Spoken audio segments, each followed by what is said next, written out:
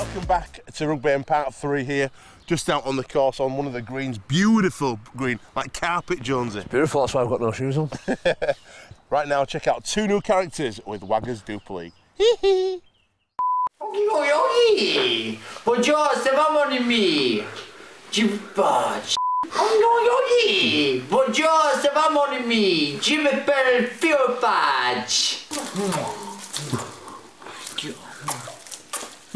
I'm from France, France, the future world champions of Rugby League. Myself and Mama are very happy with the turnout to Wellington. But if you do not come support us, we will start a new club in the France. No Paris. We don't like Paris. Yes, we do not like Paris. Justin, he listens to my advice. We mix up with a family. We eat together. We eat baguettes together, cheese. We bake bread. We look at the art. Very inspirational. For your page, do not forget money. Yee! Albuquerque! Oh! I love my life in the hook hair! All the fans are super!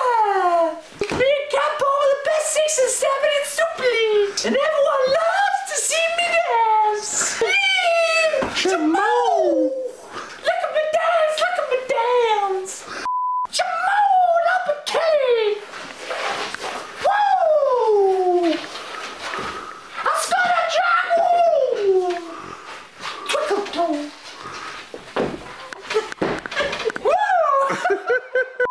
Jonesy, 2 characters there from Wagger. Theo, Faj and Albert Kelly. Nobody's safe. Nobody's safe at all, he's outstanding, he's getting better as well, isn't he? He's getting better, he's getting more confident with it. And I think we've taken the fancy dress, the Rob Burrow fancy dress, went to another level. Have you spoke to Rob about it? I have. He texts me, he says, Jonesy, will you send me a bit of a link or a VT for that Wagger Duper League that he did to me? And to be fair, all lads are really good, they all buy into it, don't they? They love a bit of attention, to be honest with you. I think there's a few of them who might get rubbed up the wrong way, so we need to make sure we get them involved. It's all part of banter. I'd be surprised if people get this far in Rugby League and you're rubbed up wrong way by getting Mick taken at you. Right, we've got a few boys around the course today, so I thought rather than me and you waffle about what happened this weekend, we'd ask them about their thoughts on last weekend's Super League. This is Gaz Ellis, Leon Price, and their thoughts on the whole game. What do we know? Welcome back to Rugby. Fantastic to see Wagger back in action on Duper League. Pricey, there has been talk of you being dupered this year. How do you feel about Wagger getting you? Not really happy about that, to be honest. Would you not be happy? No. He said he's going to dress up as the Pepper Army man. Running around. Scoring tries. Scoring tries, yeah. Scoring tries for fun.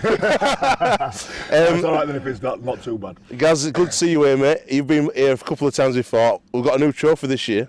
What do you think of the claret jug? It looks impressive. It's all right, it's isn't it? Very impressive, yeah. Could it be G. Ellis following J. Donaldson? I doubt it, because I think I didn't lie enough on when I ended my handicapping at the start. What are you going off on? 18. 18? Yeah. Might do all right. Price, what are you playing off on today? 26, 28, something like that. Same as Might me. be a bit of a shocker at the moment. Yeah. I'm playing for fun. I've come for the enjoyment and camaraderie and having a good laugh more than to win the trophy. I reckon, Pricey, you're already the champion of the darts. You're already the champion of the darts. I had a good partner there. You had a great partner, John Lowe. John Boy. Recently, you've been going really well. Hull of like top 4 form. What's changed? Beginning of the season at Easter, people were calling for Radder's head. Yeah. What's changed? We still want him out. I bet you don't tell him that. I think the bit of confidence we got back, and I think you can't take for granted having your top class, top starting team like we've got. Probably we had Mickey Pay, our Gaz out for 7 weeks. We had 2 or 3 other injuries out all at the same time, and it's hard. It's hard when you've not got your top starting team out, and changed a little bit of his attacking play, got his injuries back, got a bit of confidence. We've always had a good defence. Yeah. So that's the main thing really in Super League. If you've got in any rugby games, you've got a good defence. So getting the injuries and suspensions back has helped us massively. Gaz, there's some good back rows in Super League. Warrington springs to mind with the 2 bends, the 3 bends. But yourself and Minicello and Westy, that's a great back 3. Yeah, we're doing all right, and like I say, it's good to have us all 3 of us on the field. Apart from Minnie, who's been out there, week in week out. Myself and Westy have had a bit of time off the field, so now we're all back out there. it's good to see us all playing some good rugby. But Matt Minichiello's been absolutely outstanding for unbelievable, us. Absolutely unbelievable. Is he the strongest man in the world? Oh, he's in it. But I think when you sign Australians, you're obviously looking for good players. Yeah. But he also adds a lot to the club and to the team. He's a great bloke. Yeah. He's a real good professional. He's a really good bloke to have around the place. You've got a lot of experience in your squad, and you've got some good young players coming through. The young winger, he's doing pretty well for you. Was that Noggers? Noggers, yeah, your big pal. Well, he's got a hat trick, and then unfortunately for him, he got injured in the first 10 minutes against St Helens, so he's missed a couple of weeks. So he's not really been able to capitalise on his good form when he has played. So hopefully, the next time he gets another chance to play in the team, he'll score a couple more tries and stay in the team and get a good run. What's a successful season for Hull this year, Gaz? Because obviously the Challenge Cup's coming up now. You've lost 2, you've won 5. Could we see a Challenge Cup win this year? I know you've got Leeds next, which is obviously a really tough game, but you're at home. Do you fancy your chances? Oh, without a doubt. It's certainly something that's missing off my CV. It's something that I'd love to. I'd love to get something like you've said has eluded me over the course of my career, because it's a tough competition to win. Yeah. You've got to go out there and be at your best on the day, and obviously I failed to do that on a couple of occasions, but it'd be nice to do it again this year. You've put some big hits on this year. I don't know who it was last week. They run into Ambra. About 3 times. Oh my God! I felt sorry for him. I felt it on the sofa, watching on the sofa. I was right next to it. Did you stand over going, yeah? To be honest, it's just desperation. I think. My theory is if I tackle hard, hopefully they don't run at me. It won't work at the weekend. Pricey, you and Sneedy have got a real combination going this season. That's what the Hull fans will. I've got a guy called Stephen Cox. He tweets me all the time. He's a mad, passionate Hull fan. Great bloke. I know what you mean. Yeah. I've never met a man who cares so much about a club. Yeah. And there seems to be that about all the Hull fans. They're really passionate. Really passionate club. Is it time that they've had a great 6 and 7? I think that's obviously is one of the reasons why I signed for the club. I knew that I'd struggled in recent years for a good combination of halfbacks. But like good combinations don't click within 4 or 5 weeks, and I think people need to remember that. And over a period of time, we've slowly but surely got back. I think Sneedy missed 3 games at the start of the season, and he came back about 3 or 4 weeks ago. And gradually, we've built up a good combination and started both to hit some form as individuals and as a combination. And I think it's no secret of the success of the team started to have now after we started to find a little bit of form. Mate, how many years have you been playing now? 1998, the first year. And that show and go still working a treat, innit? We're still falling for it every time. I need it to. I need it to work a little bit more. Hopefully, I've still got a couple more years left. Hopefully. Boys, have a great round today. I won't let you touch the trophy because I know it's bad luck for you boys. So I'm not going to win it. Gaz, I'm going to ask you quickly about the marquee signing. Obviously, you've played in Australia. You've seen how good it is over there. What's the gap like, do you think, coming back to Super League yourself? How big's the gap from where the NRL is now and where we're at in Super League?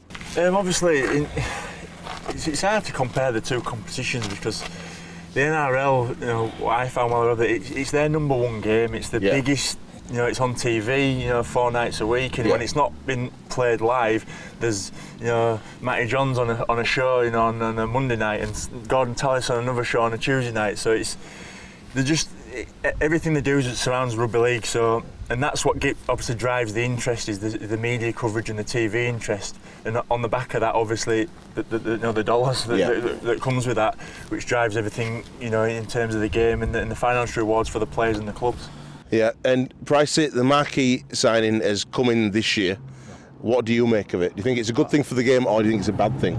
I think it's a good thing that they're trying to attract superstars and keep our big players, maybe like a Sam Tompkins, a Burgess, James Graham. We're just talking about maybe if it was shared out a little bit, maybe over 4 or 5 players rather than just the one marquee player. Outside sponsors of the game being able to get an extra £20,000-30,000 a year off a sponsor rather than one signing. So it's spread out a little bit more, and more players feel the effect of it. But at least they're trying something. That's what it was while I was playing in Australia. I think I don't know. It's probably changed since I've come back, but I think they were allowed to have 3 players that earned $50,000 outside the salary cap. Yeah. So it allowed, you know, like you say, it was an outside sponsor that agreed to pay that. So it wasn't out of the club's money. So it was what sponsors that were willing to say, you know, we want to keep that player or we want to sign that player. We're prepared to give you X amount of dollars to do that. And I think, like Leon said, I think you might get a fairer and better pool of players if you could spread that amount of money across a few players rather than just that one player. I think it's going to be interesting for next season. A lot of pressure on that marquee player. Would you not agree? Yeah. A lot of money as well. Yeah. I mean, I don't know what sort of figures we're talking when we talk about a marquee player. I don't know. I suppose it could be anything. But yeah, I know if you're going to be paying a lot of money, you're going to be wanting someone who's going to possibly win you a competition. That's what you'd want from your marquee signing. Last but not least, boys, who do you want as a marquee signing for all? If you could pick any player in the world, who would you want to play with next year? Who would I go for? Well, if you're going talking superstars, number one would be probably English, wouldn't it? Yeah. Or Billy Slater, or somebody who's just a complete freak. Yeah, what about yourself? You played in NRL. Would it be an NRL player? Would you go to Union? Is there anyone out there you fancy? Get the Hayne back. Yeah, Hayne playing. The 49ers. Yeah. I don't know. I mean, Sam Burgess should be a great signing. It'd be great for Rugby League to have him back in Super League, because, you know, I don't know what his plans are, but whether he's you know, I can see him coming back to Rugby League at some stage. It'd be nice to see him having a stint in Super League at some stage before he probably goes back to the NRL. Well, good luck to Sammy from everyone as well in Rugby League for Rugby Union World Cup coming up. He's been doing all right, so we'll see how you boys do for the rest of the competition today. Who do you reckon is going to win it, dark horse today? Bruffy, probably. Danny Bruff, do you reckon? Gailey. Yeah, Luke Gale can Luke play. Gale. Yeah, well, he's there. Luke Gale, previous winner, going again. Well, thank you, boys. Back to the golf course as we get into the 18th hole. Right, keep it locked right here, Rugby. End of part 3. Got loads to come in part 4. The presentation, Jones. We're going to find out who's won. That's it. It's all about winners and winners. It's all about the trophies, the silverware. That's what we all compete for. But mate, you're driving today on the tee and on this cart. It'd be shocking. Do not knock my driving, mate. Here we go. Whee!